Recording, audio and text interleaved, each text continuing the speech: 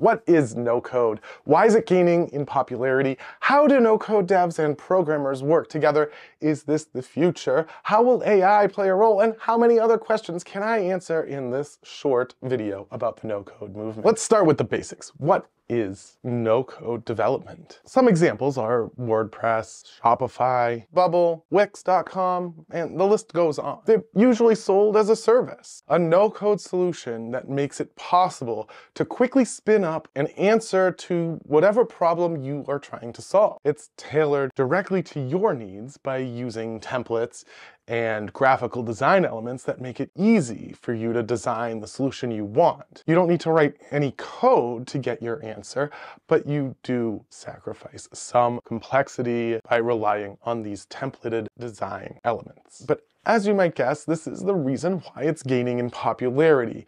For companies to be able to spin up very quickly and test an idea, or enter a market before their competition, or just bootstrap an idea without needing to pay for the high development costs of hiring programmers in a long time frame that it takes to develop something from code. No-code solutions have a place, and they are very interesting. But what does it mean for programmers who do write code? Should we be worried? I think ultimately no. No-code solutions have their limits. It's very unlikely they will take over the gaming industry anytime soon, since their main drawbacks are that they are very cookie cutter, to be honest. They use templates. They solve specific problems in the same way for many different customers. It makes it difficult to create something truly unique. So programmers will still have an edge here. If you are writing real code, I think you're going to be fine. Because if a company needs a unique solution, or if someone wants to stand out from the crowd, a customized solution is still the way to go,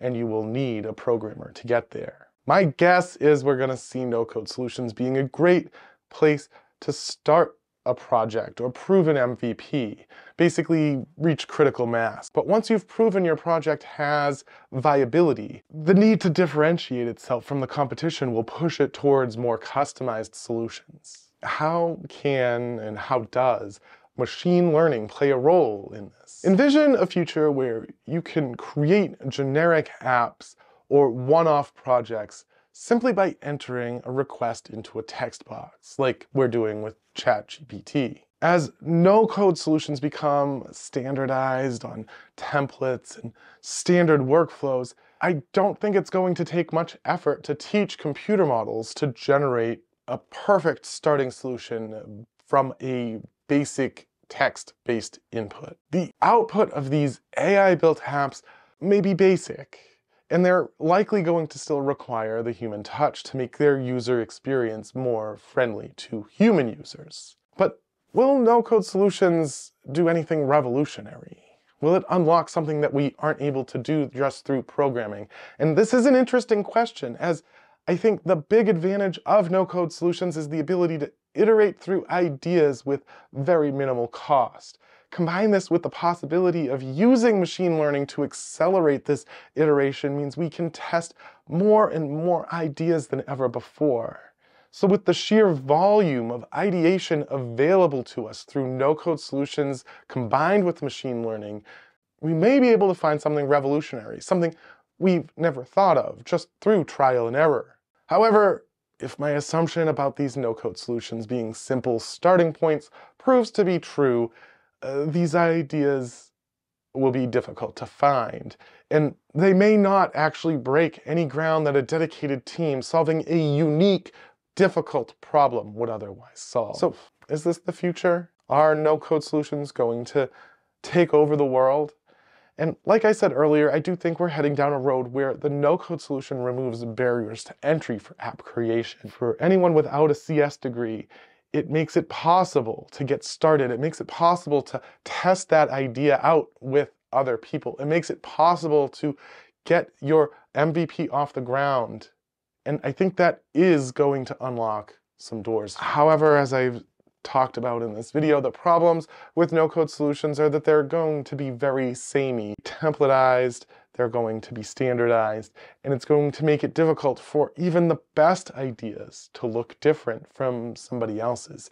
And even if you have a great idea, it's going to be very easy to knock it off. And additionally, I think more complex problems will continue to require a more traditional coded solution for a long time to come, particularly in the gaming industry, which is very story-based driven and is going to require a lot of complex human thought to be put into it. So there will be a role for programmers. There will be a role for no-code development. It will bring us in a direction where we as consumers will have more solutions available to us and ultimately be able to pick and choose what we want to use. So what are your thoughts on no code? Leave a comment below. Thank you for watching this video, and thank you for watching all the way through. Give it a like to help the YouTube algorithm know that it was good and recommend it to other people, and I will see you in the next video.